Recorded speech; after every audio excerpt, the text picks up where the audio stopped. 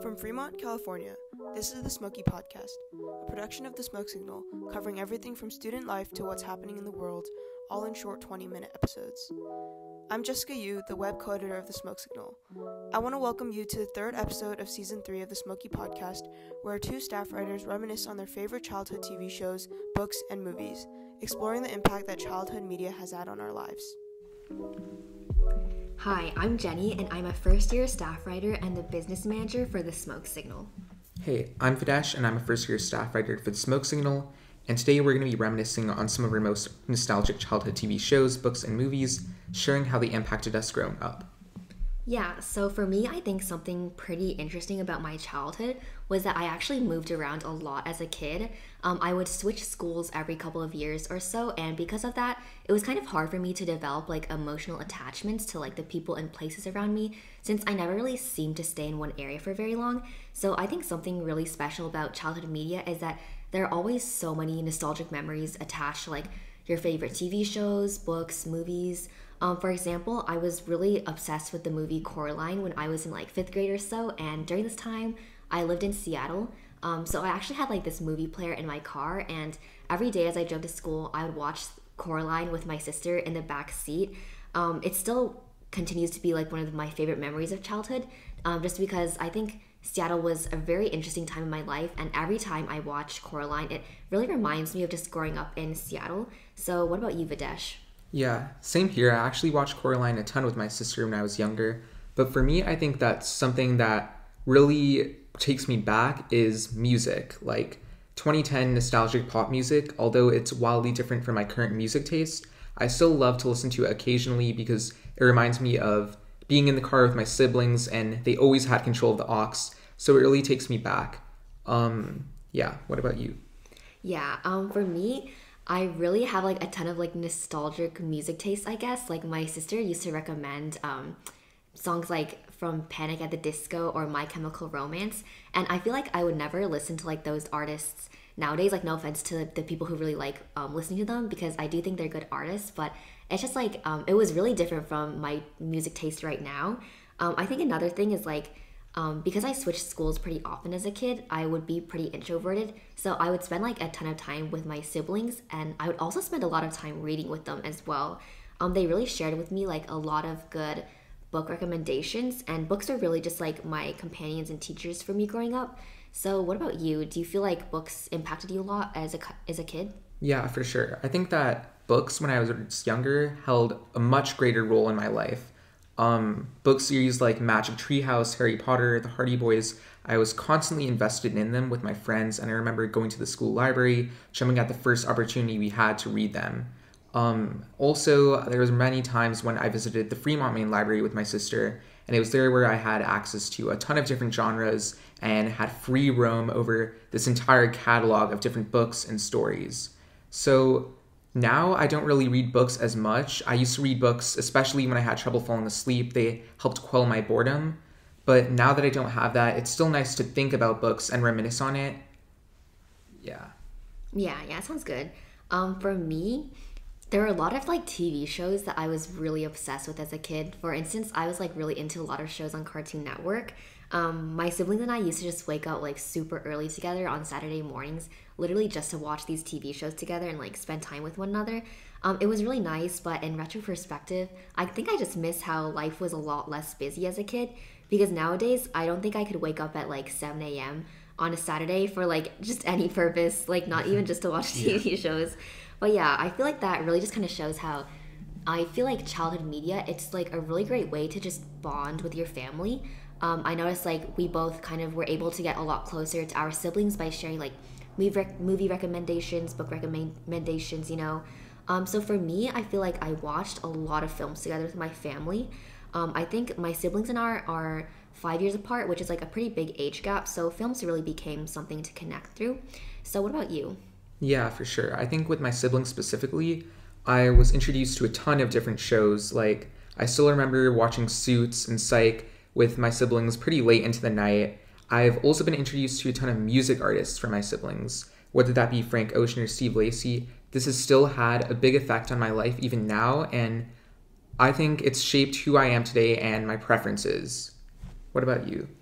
Yeah, I feel like I can really relate to everything you said about how getting recommended shows by your siblings can help you like develop your own personal taste. For example, my brother really liked this anime called Naruto growing up, and I basically grew up alongside the show. Like the show, it's like I think it's very very long. I can't remember how many episodes it is exactly, but I kind of lost count like episode like 400 or so, and I basically watched like almost all of them. Like it's just very crazy to me. Because when my friends ask if they should get into like Naruto, I always say like, oh yeah, it's super long. Like it literally took me like my whole life to catch up with this show, you know? So even though I don't really spend a lot of time with my siblings anymore since they're both like in college, it's still just super nice. Like every time I like turn on like Netflix and watch Naruto, it still reminds me of like those memories I had with them as a kid. Which I feel like is just very comforting for me. So what about you? Did your siblings ever like watch specific like movies with you? No, yeah, exactly. I think even some of my favorite movies right now are ones that I was initially introduced to by my siblings. For example, Whiplash, when my entire family played that, I didn't really understand it as a kid, but I still was pretty invested in it. I enjoyed watching it, and now it's one of my favorite movies. So I think it's really interesting how even though these different movies and forms of media can be introduced to you at a young age, it can have a pretty big effect on your life later down the road. Even now, some of my favorite memories for holidays are just watching movies with my family, and I associate those memories with those holidays. Yeah, for sure. I think something you said was pretty interesting about like the movie Whiplash. Like, you mentioned how you didn't really understand what was going on, but it was still like just nice to watch the movie with your family. I feel like that's something I can relate to a lot, especially since like my parents used to play like a lot of Chinese dramas for me and my siblings growing up. Like I to this day I'm still not entirely sure what those dramas are about, because I actually like I can't really speak or understand Chinese that well, which I feel like is pretty uncommon, especially in the Mission area. So I would say I experienced like a lot of cultural disconnect as a kid, but my parents would always explain like what was happening in these Chinese dramas for me while I was watching them. And I feel like they're some of like my earliest memories. I think it was just really nice being able to like watch those movies with my parents, because they would always be there to like guide me through the movie, like explain what was going on and kind of like translate things for me. So I feel like I'm very grateful that I had like those experiences with them growing up. I also think like a lot of Chinese books I enjoy reading, like not books that like, are like not translated into English, because like I can't read Chinese that well. But one of my favorite books is actually from Chinese literature. It's called like The Art of War. It includes like a lot of important qualities about like Chinese culture, such as like modesty, hard work, intelligence. So what about you? Did you ever have like specific movies or books that helped you connect with your culture? Yeah, for sure. Jumping back to what you said, like I can't really understand Hindi that well either, but through movies I was able to get a basic understanding. And even in general, there were many times I didn't know what was going on in a show or an Indian drama, but it was still nice to watch it and at least have a way to bond with my parents. And even though I didn't understand it, it was kind of nice to laugh about what was happening in the drama series. It was always super over the top. But in general, I think that Bollywood films were pretty important as they helped me connect to my culture. It was not only something my parents and I could bond over, but also it introduced me to other parts of the Indian culture that I wouldn't be introduced to otherwise.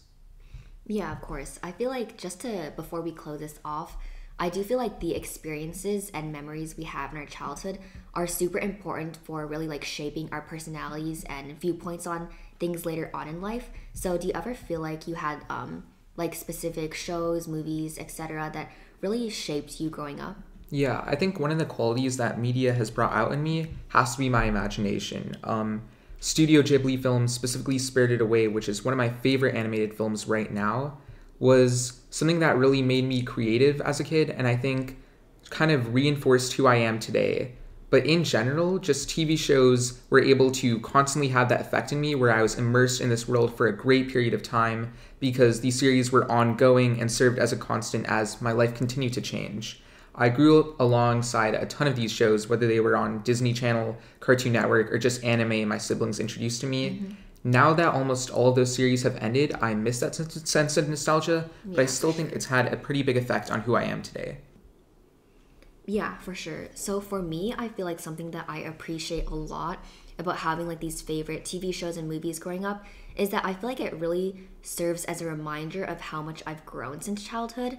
I think for me, moving around a lot really made me very introverted, and I was pretty socially anxious as a kid. Like I was really, really bad at talking to people, and I don't think I actually like kind of enjoyed starting conversations with people until high school came around, which a lot of people are pretty surprised about, because I think if you know me in person, I'm always trying to like make friends with people, make them laugh and stuff like that. So I think I'm very optimistic and pretty social nowadays.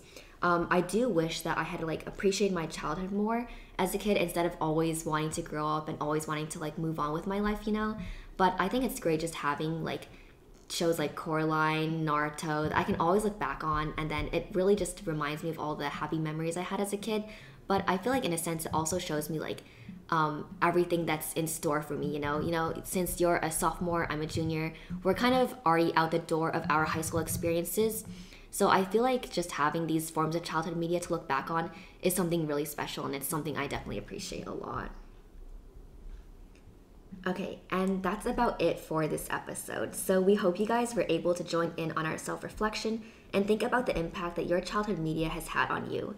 For more content by The Smoke Signal, visit our website at www.thesmokesignal.org. And to our listeners, thank you for taking time out of your day and tuning into this episode of the Smokie Podcast. We had a great time and hope you all did too.